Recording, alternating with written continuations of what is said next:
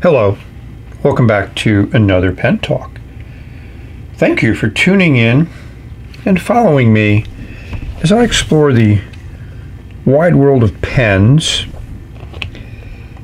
And it is amazingly wide world of pens.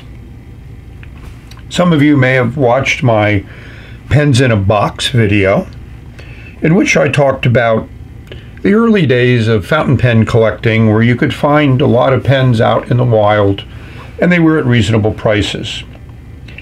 When I went through that box, I said I will start restoring some of these, and these are the two that I wanted to start restoring. One is a Morrison's, the other is a J. Harris. They have this gold overlay with different patterns. The J. Harris is like a Gothic pattern, it's been referred to. And the Morrison's has like a wave pattern. These are in the as received condition. I've not polished them, not done anything to them. The material is gold filled, and they're designated, and we'll look at that in more detail as we explore these pens. But obviously I just can't talk about these pens without talking about some of the history behind them. So let's talk about Morrison first, because they're a little bit more well known. And you can find both of these pens. The Morrison's more readily available than the J. Harris, but they're available on eBay and they're at very reasonable prices because they're not popular. They're not a Waterman, Parker Schaefer, Wahl Eversharp, or some of the other more popular brand names, but they are very good writing instruments. They survived, obviously, the test of time. These are probably close to 100 years old, made in the late 20s up to probably the mid 30s. So let's start exploring. Krebs, wink at you. So over my collecting days, I was able to collect a little bit of Morrison pens, but all of these have some downsides to them. The leather pouch was very popular. Genuine pigskin. You know, you could put that in through your belt. And this is a classic design. Both of these are fairly well engraved. I would say they're close to mint. But as we unscrew the cap, there is no nib. This unscrews to reveal an interesting piston filler. I've not done anything to restore these. I would probably look for a nib first, but sometimes you just want to keep things in the as-found condition. Here's a box, which you can still find on eBay. Here's an auction. Inside the box is another set, pen and pencil set, and another genuine Morocco belt holder. A little bit different design. That classic clip that Morrison is famous for.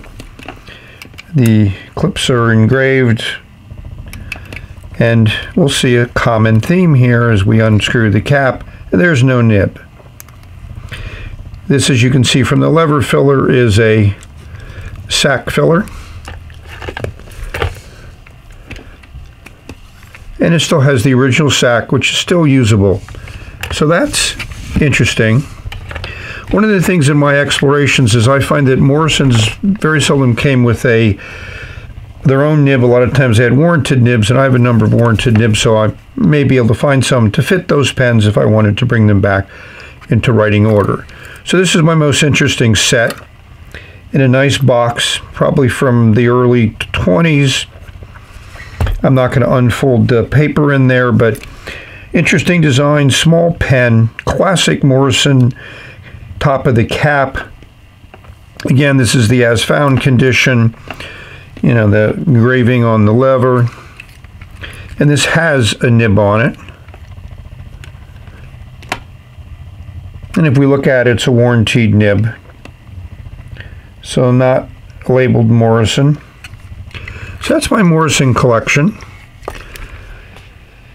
I've been collecting these for a while, and like I said, I went to a lot of flea markets, antique shops, or whatever, and I picked these up for a few dollars, and now they sit in my collection, and I have to decide what I want to do with them. So one thing that was nice about this pen is the model is engraved or hot stamped into the barrel. It's a cameo top, and as we can see, it's labeled with Morrison, as they've done on all the other pens that I have. So since we're talking about two vintage pens, I think we need to do a little bit of a history lesson. So there are two things that I do when I'm trying to find information about vintage pens. Number one, I check Richard Binder's site, and I'm going to give links to both Morrison and J. Harris, and you can read what Richard has to say about these pen makers. And the other thing I do is I check out eBay.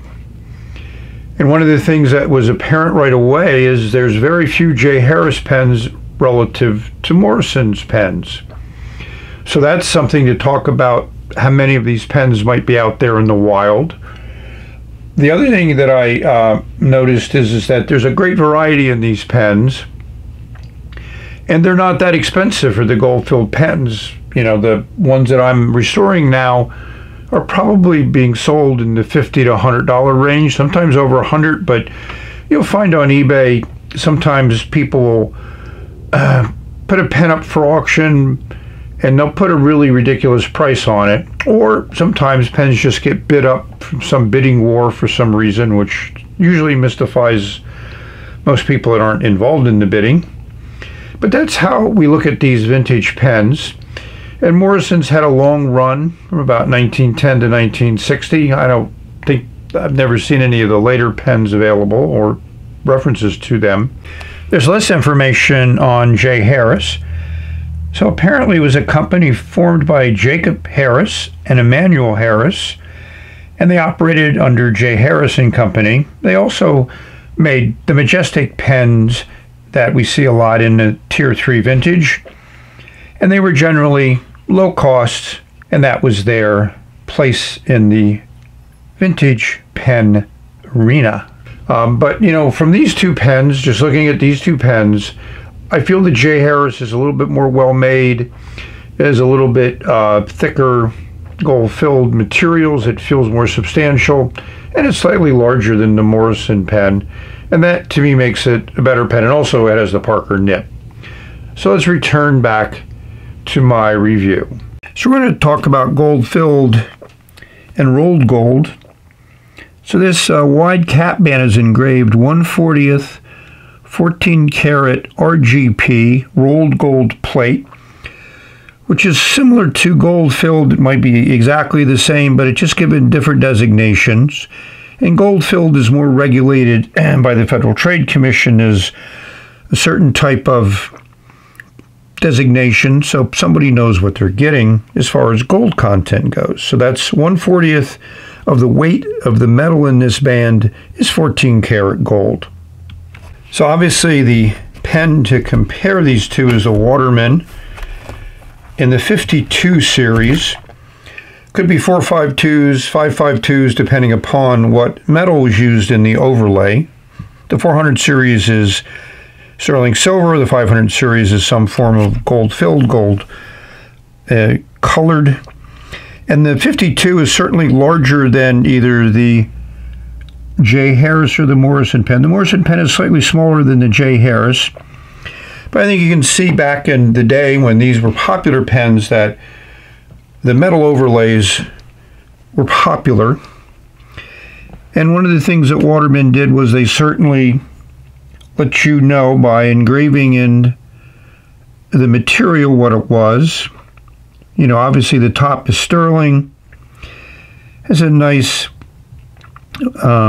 weave pattern down below as we go around. There's some initials in there, NLB. I thought I saw gold filled on this at one time, but I don't see it anymore. So I probably got it confused with some other pens. But it is gold filled. It's not plated or anything else, and it's certainly not solid, because that would definitely have a 14 karat solid hallmark on it. So you may ask, why did I pick these two pens? Well, obviously they're nice looking pens. They're in very good shape. All those threads on the cap are there. Takes about 1 3/4 turns to get off the cap. And the other thing that makes these workable is the section comes out easily. The lever's in good shape. Everything is just ready to be restored on these pens. Basically all they need is a sack. I will do a little bit of cleaning. The threads on the J. Harris are not quite as clean as on the Morrisons, but it works fine. I may just clean up those threads. There may be some gunk in there. You know, there's overlays are over ebonite hard rubber, which was a very common material, and this also comes out. And the other thing that makes the J. Harris pen interesting is it has a Parker dual fold nib. It's a nice nib. I like that tipping material. And the Morrison pen has a Morrison nib, so that's the first one we've seen. That makes this pen actually, to me, worth whatever the few dollars is I paid, and those tines just come right back. It's not a big issue. These are soft nibs. You know, I'm going to pop this out and realign it because I don't like that distance between the end of the nib and the feed. The one on the Morrison is done better, and that looks like a Parker feed, but I'll find out more when I pop it apart. Such is the life of exploring and restoring vintage pens. And these are like tier 3 pens. Again, they're not top of the line, Parker, Schaefer Watermans, whatever, but they're still great pens, and they're worth bringing back into full operational order. So you may say, Chris, why don't you show us all the details of your restoration? Well, that's not the purpose of this video, number one. And number two, I've already done a lot of restoration videos where I've shown all the different bits and pieces and techniques that I use and tools that I use. I'll put a link to the most popular and the first one that I did. It's a long video, but it includes everything and would be relevant to the restoration of these pens. So if you're interested in more detail, please check out that video. So a lot of people like to shellac these sacks onto the end of the section. I don't. This is a good example of one where the shellac has completely hardened the sack, and it's going to take a lot of scraping with a scalpel that I use to get off that old sack so I can put a new one on. That's why I don't shellac them. I use water-based waterproof outdoor glue that I just put a little smear around here, let it pretty much almost dry, slip on the new sack, let that dry, and then I put shellac on the very outside of the sack, which will maintain structural stability, seal up against the section, but not turn and petrify the sack. So here's my trusty scalpel. Yeah, a few dollars invested, and I got a whole bunch of replacement blades, so when this one wears out, I can put another new fresh blade in it that's nice and sharp. I just scraped and scraped and scraped. Here's all the crap I got off. As you can see, it's just so brittle, it just comes off in little pieces. And then I go around this with sandpaper, scrape a little bit more. It's just a multi-stage process to eventually get that clean enough that I'm comfortable putting a sack on it. Then I'm going to flush this, see what the flow is like. If the flow is good, this is not going to be taken apart any further. I'll put a sack on it and put some ink in it. So I use my bulb syringe to flush all my pens. And this is the Parker nib. It was in the J. Harris pen. Unbelievably good flow. And as you can see, a fair amount of ink's coming out of here. So I'm just going to leave that set. May take a couple hours before it comes out pretty clean. But I'll be comfortable then not having to take that section nib and feed apart any more than it is now. That's good flow. Probably just a little bit of residual ink left in there from decades of not being used. So I popped out the Morrison nib using my knockout block, cleaned it up. That tipping material could be problematic Originally I thought maybe some of the iridium was lost, but I think it's been ground by somebody. So we'll see how it writes. It may require a decent amount of smoothing. And while I'm at it, I soaked the section, soaked the feed.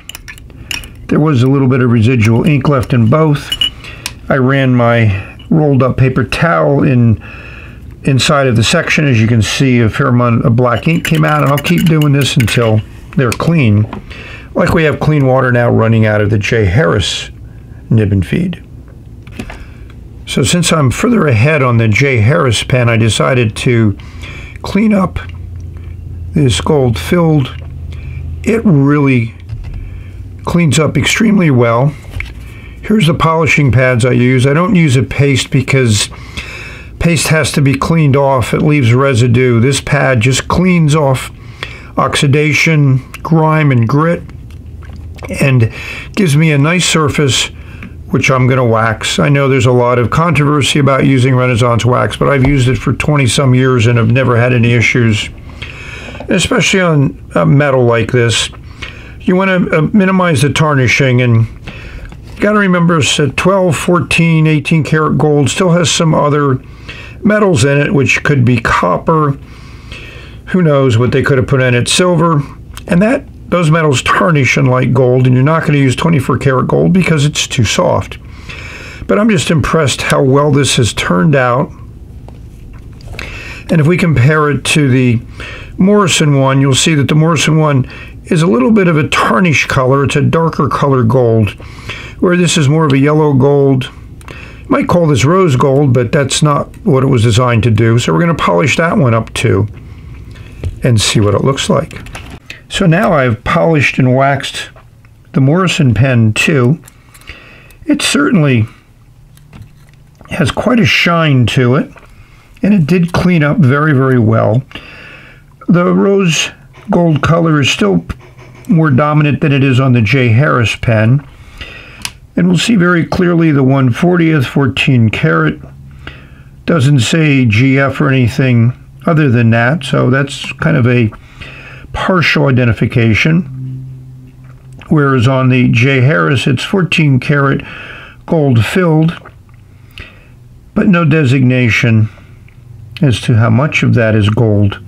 So both of these have not an official designation as required by FTC, but it's not regulated that much. Both pens have an area to engrave initials. You notice I wear a cotton glove when I do any polishing or waxing. Number one, I don't want fingerprints or hand oils to get on here while I'm doing that process until the pens are waxed, and then they're pretty much going to be easy to clean up afterwards. But hopefully you can appreciate those intricate designs carved into there. There's a little dent there at the top of the Morrison. Deducts a few points from those that are into collecting pens, but to me, it's just something that indicates it's a vintage pen. Ready to put a sack into the J. Harris pen. So one of the other reasons why I like these is no sack in there. As you can see, the lever springs back because there's a J bar in there like this. So when it's in there, that spring action of this bent piece keeps the pressure bar up against the lever, and then when you push the lever down, it comes down. The one in here is one piece. It doesn't have this other piece. These are modern ones. Ordered a bunch of them different lengths because you never know when you need one. This is a number 17 sack. It goes in and out very easily. And as you can see, I don't need to cut much off of it. And in another day, we'll be ready to write. So I finally got the Morrison nib feed and section cleaned out. It took a lot of soaking, using a brush inside here, cleaning out the channel in this interesting design feed. That is a huge channel. Goes all the way to the end almost. Fins, which really don't do much, you know, comb, however you want to call them. This is a small nib, and it's also a thin nib. And that's one of the differences, I think, between this type of pen, Tier 3, from the Tier 1s, which had larger nibs and thicker nibs, more substantial nibs, but we're going to attempt to put this back into the section, and there's where I want the feed relative to the nib. So these generally aren't keyed, but what I do is I turn it until I think it slides in well, and there I think it's good. I'm happy. Much nicer than it was originally, and we'll fix those tines. Like I said, that's a different type nib. It's going to be problematic, but I'm not going to really do much more with it until I ink it up and see how it writes, because it's probably going to require some tuning. It's now the next day, and these are ready for inserting into the pen. So you can see I put a coat of shellac on the end of the sack at the seam between the section and the sack. One thing to point out is the Morrison I could only put a number 15 sack in, but a number 17 fit into the J. Harris, and here you can see the difference in the diameter. It is significant. They're both about the same length. The other thing to point out is how thin the Morrison nib is compared to that Parker nib that's in the J. Harris, and that was one of the trademarks of a lower end Tier 3 American pen maker back in the 20s and 30s and 40s, is they just use less of the expensive materials. Henceforth, they were able to come in at a lower price point, but yet you have to remember it wasn't the same quality. I've darkened the room. We can get a little bit of a better appreciation of this engraving that was done on these two different pens. And there's a lot of similarities on the clip design. Maybe the same subcontractor or parts supplier made that clip for both of these pens.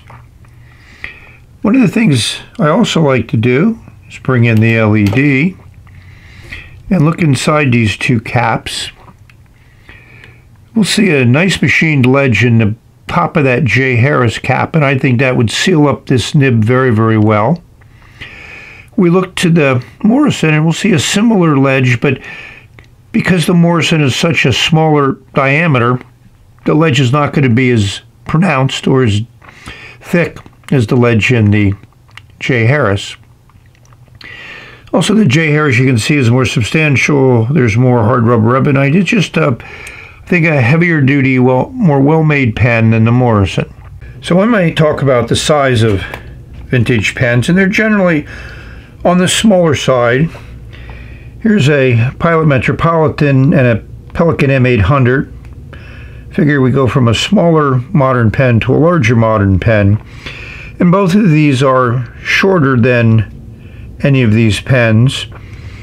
And the girth on the J. Harris is bigger than the Metropolitan.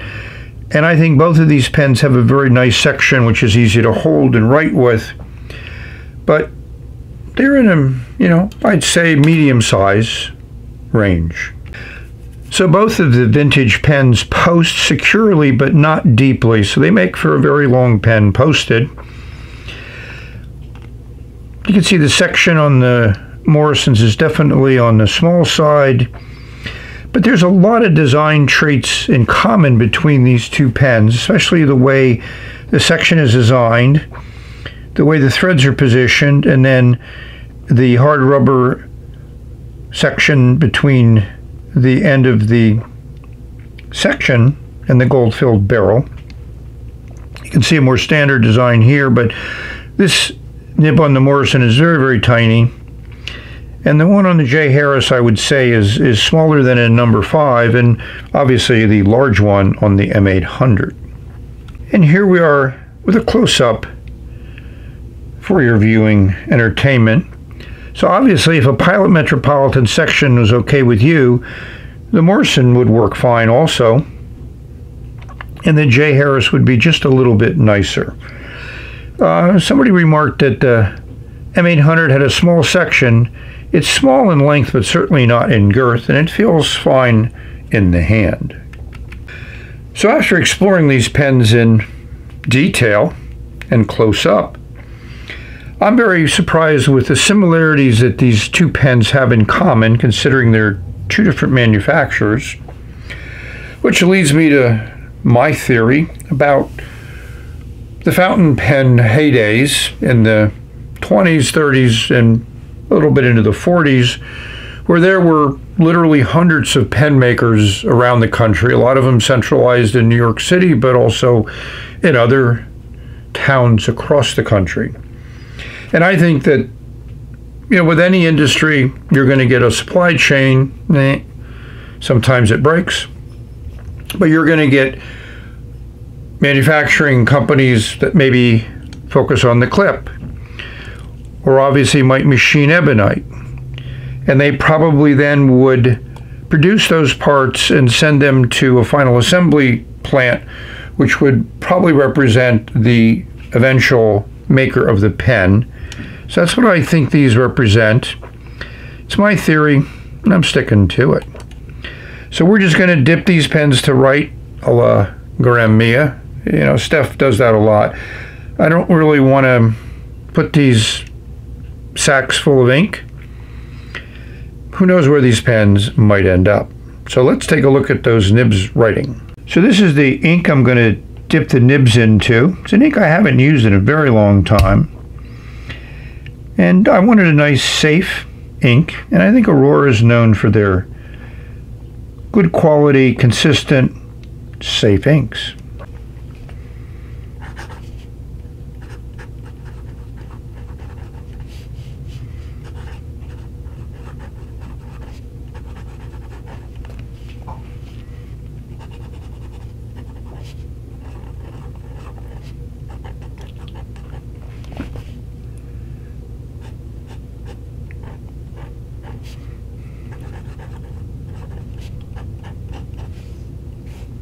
So you heard that this is a very smooth nib.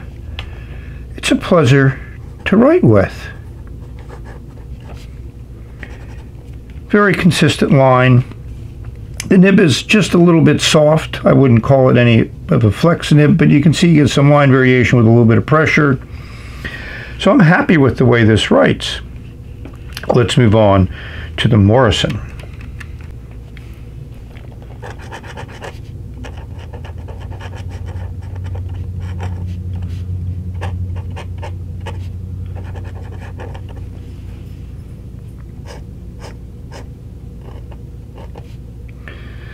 This is a very soft nib. It is sharp, which is what I expected from looking at it, but it writes nicer than I expected, and it is sensitive to angle. That angle, I think, works the best. This is really a classic vintage nib.